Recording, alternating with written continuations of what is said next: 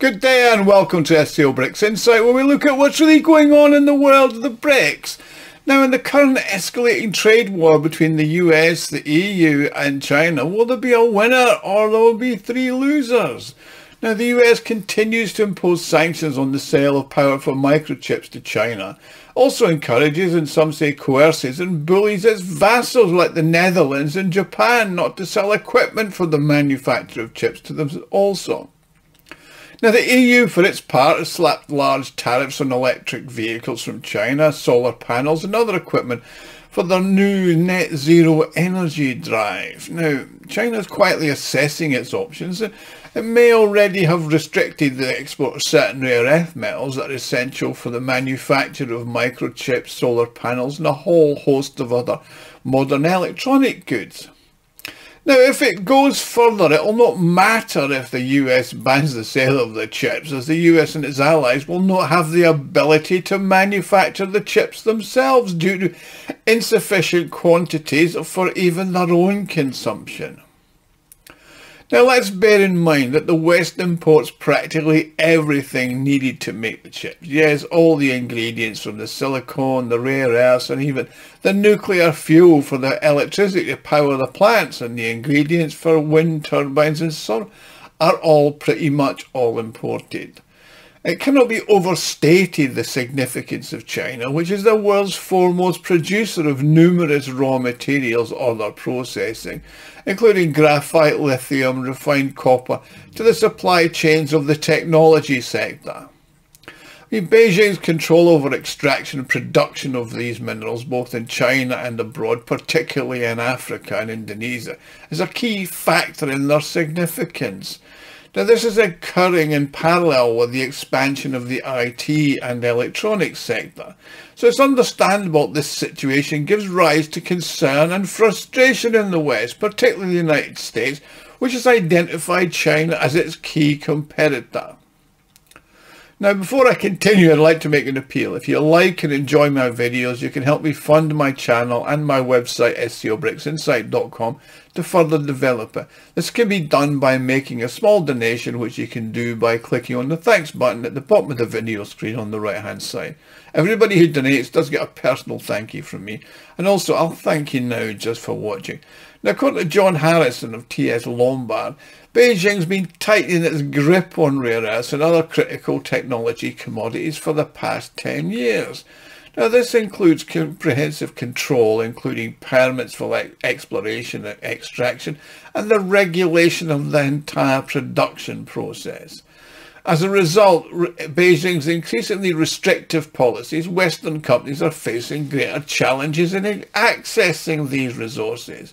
Now, the West doesn't produce anywhere near enough domestically, so they're dependent on imports. And of course, China is the largest of these, and plus most of the other suppliers are much smaller. And if they can't replace the volumes that China has, so if they try there, they're going to be lost. Now, if the US turns away from China or decides to punish it with counter sanctions, they're going to have serious problems. I mean, according to the International Energy Agency, China controls 80% of the world's global graphite supply and 60% of rare earths. Now, this is mainly due to its significant refining and processing capacity. According to analyst Amira Dasputa, China is the world's leading producer of refined copper, lithium, cobalt, graphite and rare earth magnets. It's also responsible for the production of 99% of the graphite used in batteries, in addition to 60% of the lithium, 40% of the refined copper, and over 80% of refined rare earth magnets and refined cobalt. Furthermore, China exercises complete control over the entire graphite anode supply chain. It's also the world's largest antimony producer. Last year, it accounted for more than 48% of global production. Now, antimony is used in a wide variety of things, like the range of semiconductor devices, solar batteries, ceramics and glass. I mean, The EU and US antimony consumers are heavily reliant on imports, with China accounting for a significant proportion. According to 2023 data, Chinese antimony supplies made up 35% of antimony and concentrate exports, 63% of the oxide, finished metal and powder exports. Another analyst from the IEA, an expert on minerals, is Shohan Deer. He forecasts that China will maintain its dominant position in refined copper until at least 2040. Mr. Deer is confident that Beijing will overtake Peru in copper production. The IEA analysts are confident that China will remain dominant in the nickel market, despite the fact that 52% of the world's nickel production is currently concentrated in Indonesia. But it's worth noting that Chinese businesses account for 40% of the production in Indonesia last year. And China's share of lithium mining and production grew from 6% in 2016 to 17% in 2023. Now, analysts anticipate that Beijing will surpass Chile to become the second largest lithium producer in 2026. The significance of critical minerals in China is highlighted by the growth of its mining investment both domestically and internationally, states Deer. To illustrate the point, Chinese business investment in mining related to the Belt and Road Initiative reached a peak in 2023 at $19.4 billion, and that's a 160% increase year on year. Now, Beijing's making significant investments in foreign mining operations around the world. Now, it's particularly active in Africa, where its investments are in excess of $10 billion just in the first half of 2023. And many of those metals are essential for the production of electric vehicles, where China holds the leading position. I mean, 2/3 of the electric cars in the world are assembled in China. China is also the dominant player in the global battery industry, 85% of its production, and 90% of the cathodes and 98% of the anodes. Additionally, the country is a leading producer of solar panels, wind turbines and hydrogen electrolyzers, which are closely related to the green transition. Now, the 14th five-year development plan of the People's Republic of China outlines a significant investment of $6 trillion into the green economy.